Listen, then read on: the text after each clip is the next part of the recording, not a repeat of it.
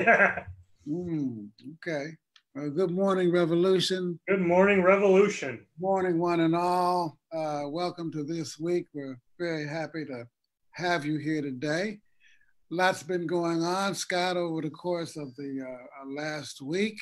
Yeah, you and Shelby, I saw a picture of you guys in Chicago at the refounding conference, the National Alliance. I was in the Windy City last Friday, Saturday, as you said, for the refounding convention of a civil rights anti-political repression group called the National Alliance.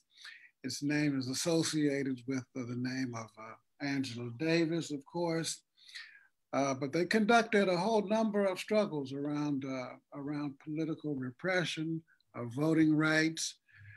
They were instrumental in getting the Reverend Benjamin Chavis and the Wilmington 10 released in the famous case, and so on and so forth. And looks like their major issue now is community control of police.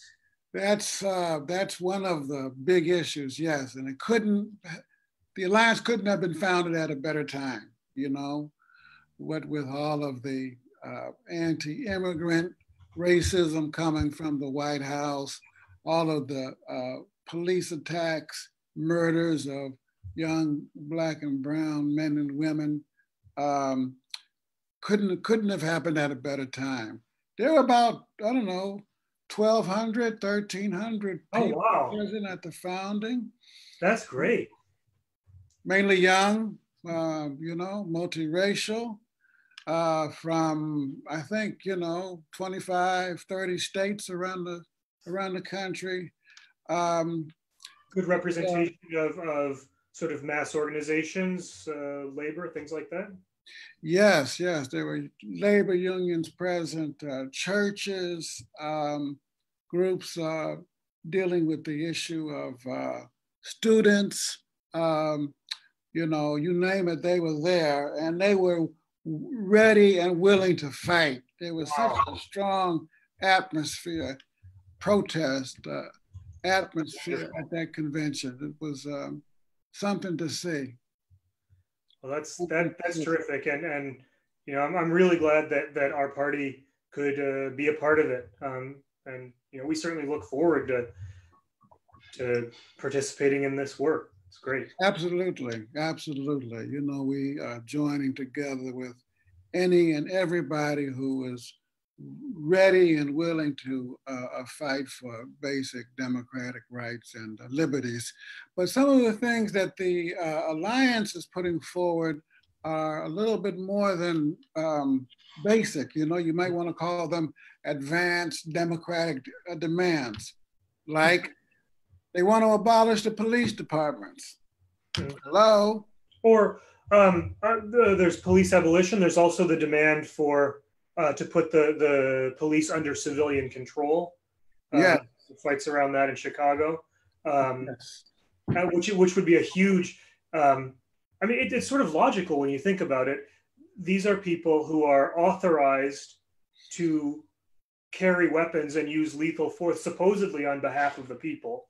According to their whatever way of messaging things. So if that's the case, they should be under the control of the people, under elected control, and not, old boys club, ex-cops reviewing cops for.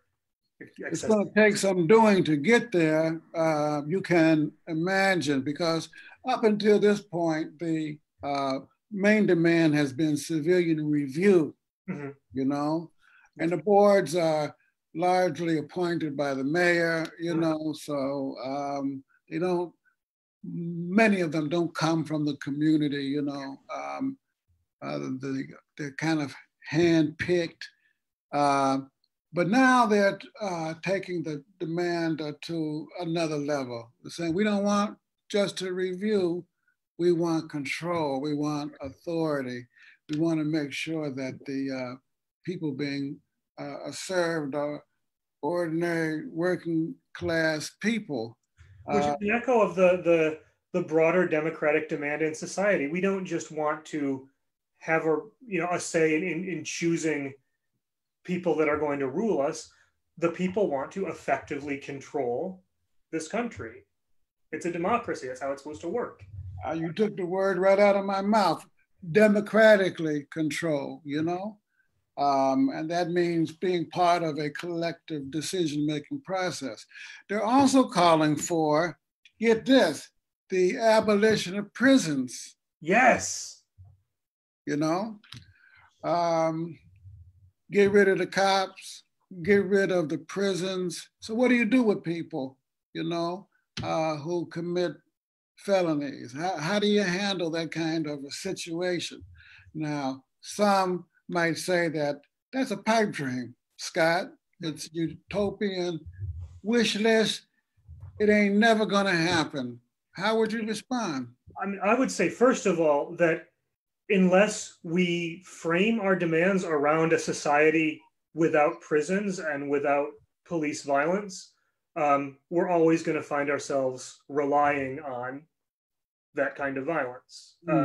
If you take the schools, for example, the public schools have been transformed into a kind of appendage of the prison state. They're like a warehouse, a warehouse, and also you've heard of the school to prison pipeline. So there's this thought that the solution to everything is more force, more intimidation, more cops, more jails, more punishment, and that we have to break out of that logic because it doesn't work. You cannot build a stable, prosperous, democratic, sustainable society through fear and intimidation. So regardless of the difficulties involved, and what a society without prisons might, I think we have to figure out how to rely on something other than police and prisons to. Now, if you don't have prisons and you don't have the police, does that mean that you don't have the state anymore? Is that like a socialism / communism? It's so a fully realized state with no prisons and no police and no state violence, and therefore no state, no classes, would be communism. So in a certain sense, demanding the abolition of the police and the abolition of prisons is putting things in the very long-term perspective of communism. And the question is, how do we get there? How, from this violently unequal, vicious capitalist system that we have, how can we get to where we want to be? Well, I think that there's a video on our Facebook page that was put out by the Northern California district of the party. They had an event a couple of weeks ago called The End of the Police. And if you want to look into that situation a little bit more, please check out the video. I think it was posted about 2 weeks ago, Scott. Yeah. And it's up there and ready to see. Speaking of the state and the government, the impeachment hearings have reached a new stage, and I think next week they're going to begin more formal proceedings. Isn't the next step, right, is to they're right now deliberating on what articles of impeachment, if any, to issue. And I believe, if any. Well, I mean, they have the option. They have the option of taking all the testimony they've heard and saying, well, maybe not. I don't think they're going to. I think there will certainly be articles of impeachment. On what subjects? Anyone's guess. Probably the quid pro quo. The quid pro who? the demand that extortion. The extortion, basically. Although honestly, on this Ukraine question, I think we have to be wary of falling into the messaging trap that's being presented. What is happening in Ukraine between the partisans of the former president and the current one. It's an intra-imperialist rivalry. Russia is relying on or building support among ethnic Russians in Ukraine, and trying to keep Ukraine in the Russian orbit.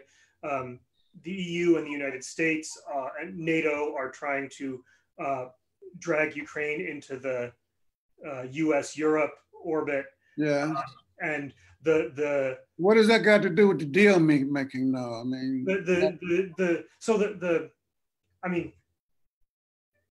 I think it's what the U.S. ruling class typically does is select,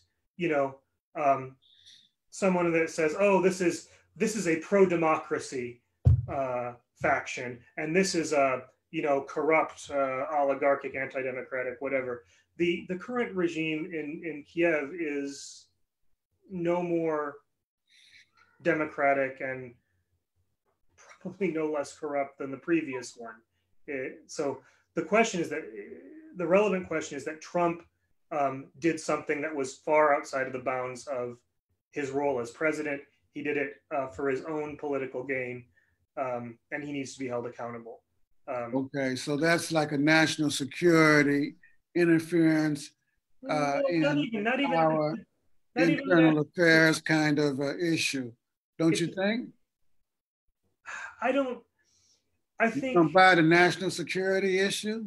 I don't really buy that. No, I think that there's been one of the manifestations of the power of the right wing in the United States is that under Trump, even the resistance to Trump, even a lot of the liberals have gotten dragged into this really neoconservative foreign policy. So it's like watching, so we see all the fear mongering about China. Well, let's stick with Ukraine, because we're trying to identify. What I'm saying is, I think that even a lot of the ruling class forces in the Democratic Party have become increasingly hawkish around this question. I would prefer to focus on what Trump did, his corruption, his lying, his effort to obscure this, rather than framing this as, our national security is under attack, et cetera. But that's what they're saying, though. I mean, whether they agree with it or not is another issue. But that's what they're saying. They're saying that national security is a issue because he went and asked the president of another country to get dirt on his political opponent. And you're right, there's like this inter-imperialist rivalry going on, but we're trying to understand it on its own terms. So that may be one issue. So I guess what I would ask is, let me just finish this thought. And then the other issue might be not obfuscation, but obstruction of they were trying to hide something. And that for me is a much more serious. The idea that the president can just, first of all, at will decide that any of his communications can be taken off the record and stored on these super secret servers, that his officials are immune to subpoena, that basically the whole apparatus of checks and balances, which is a very real and necessary part of democracy, that no longer has any kind of meaning, and the president's power is absolute. That's what really concerns me. Speaking of which, we put out a call for a working class and people's impeachment, that the people had to make demands on the Congress. Is that happening? From where you sit, do you not see any movement? Not significantly, no. And I'll admit that I'm, I think it'd be great to see, and I hope we do see when this is referred to the Senate for trial, protests, demonstrations, mass campaigns to say this, like, acquittal in the Senate should not be a foregone conclusion. There needs to be a real trial. But are we seeing it yet? I don't think so. Well, if we aren't seeing it, we need to see it. And the Communist Party has called for write a letter to your congressman, go to a protest, make a sign, circulate a petition, honk your horn, do something to demand that Trump be successfully impeached by the House and seriously tried in the Senate. Yep. And that's really, really important. What else do we got going on? There's a study group taking place in New York, I think. In New York, yep. On Sunday, is it? Yes, I believe so. I forget the exact date. I got the email about it. But... Okay. So, well, we should post a notice about it on the Facebook page of the party, though. Absolutely. Fundraising. People's World is doing some fundraising. I think People's World is, but there's also a drive for People Before Profits and the Chelsea Fund, which are entities that fund socialist, communist educational work. If you we're targeting it for Cyber Monday and Giving Tuesday. So show your support for the Communist Party and for the work of getting out. That's up in a couple of days, 2 days. Yep. Cyber Monday, Giving Tuesday, and today is Black Friday, right? You're supposed to go out and shop till you drop. Is that what you're supposed to do, Scott? Have you gone shopping? I have not been Black Friday shopping. I almost said Good Friday shopping. In a long, long time. I'm not a huge fan of crowds, honestly. Bad thing for a communist, but so I don't really have anything that I'm looking to get a deal on. So staying home. Well, I would like to know what is the deal, speaking of deals, on the question of the week this week. For each month, the website collective at cpusa.org is sending out a question, a discussion question, asking for people to write in. Has that gone out yet? It has not gone up. It's going to go up today. The question of the month is, what does working class leadership look like in the fight against the Trump regime and the neo-Confederate right more broadly? And also, based on your experience in your club, in your district, in your organizations, how can CPUSA most effectively contribute to the political independence and political leadership of the working class in the fight for democracy? So we're going to have some reports from our national committee. Joe, your report, a report from Dee on evaluation of the convention and the working class style of work. We're going to have some materials around Lenin's essay, Two Tactics, which is really about that question of what is political independence for the working class and how do we get it? And hopefully we'll get some good answers. If you have thoughts on that, please send it to discussion@cpusa.org. You can send us an email, you can attach a document, you can make a short video or audio recording and send it to us. We'd love to hear from you. Now that article, Two Tactics, that was written at the turn of the last century. Isn't the thinking a little bit out of date? I mean, capitalist revolution, just to frame the question, at the beginning of the bourgeois, what they call the bourgeois democratic revolution, at the beginning. And so are those lessons, are those tactics put forward at the beginning back then still applicable today? Well, I think, we do have to be careful. Obviously, when Lenin says that the bourgeois democratic revolution is absolutely necessary for the proletariat, part of his thinking on that is that that as capitalism develops more, the leftovers of serfdom will be kind of swept away. So, we're not in a position where capitalism is underdeveloped. It's ripe and hardly. At the same time, I think there are a lot of similarities, right? So we have, like Russia at the turn of the 20th century, we have an economic and social system that is marked by this long history of reliance on forced labor, serfdom in Russia, slavery in the United States, whose the legacy here is still present. We don't have a monarchy, but we do have an increasingly autocratic regime, ultra-nationalist in character, that targets, nationally oppressed people, that's backed by conservative religious organizations and right. Terrorist militias. And in a certain sense, I think you could say that our democratic revolution here is not yet finished. Like, we've had huge breakthroughs. Reconstruction was an enormous revolutionary breakthrough. The Civil Rights Act and the Voting Rights Act were an enormous revolutionary breakthrough.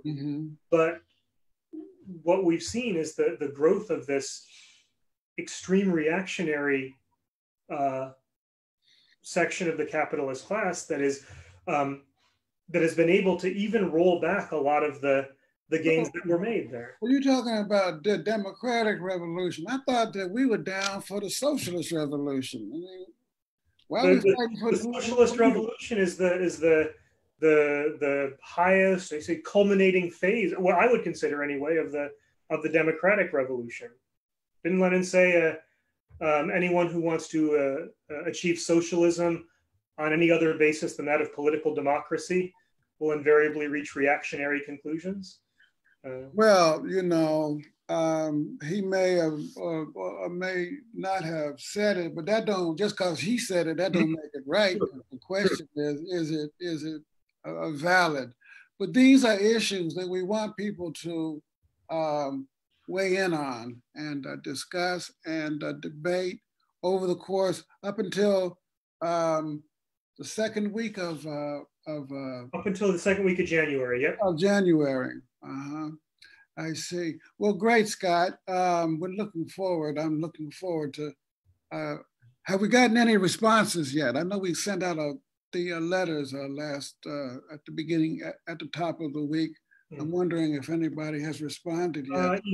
I haven't checked the discussion email in the past couple of days. Last I checked, we had not, but hopefully we will soon. And there's been some debate around on our Facebook page around a passage that we posted from Two Tactics, saying that in the bourgeois democratic revolution, the working class can't remain aloof. It has to get involved, take leadership, and fight for working class democracy, consistent working class democracy, not wavering, inconsistent bourgeois democracy at every point in this democratic revolution. So some people like it, other people have doubts about it. I like that. Put a working class stamp on it, Yeah, absolutely. Put your name on it. All right, well, I think that just about does it for us this week. Once again, we hope everybody had a great holiday yesterday, if you celebrated it. If you didn't, and a lot of people don't, because of the genocide that took place against indigenous Native American people in this country, we respect that, we honor that as well. Whatever you do, we hope you'll be safe. Don't drink and drive, don't text and drive. If you can possibly do it, don't drive. Take a bus, take a plane, get on the train. Ride your bicycle, take a walk, enjoy yourself this weekend. And we'll be back next Friday with a new edition of This Week. So thank you, Scott, and take care. Take care, Joe. Take care, everyone. Bye-bye.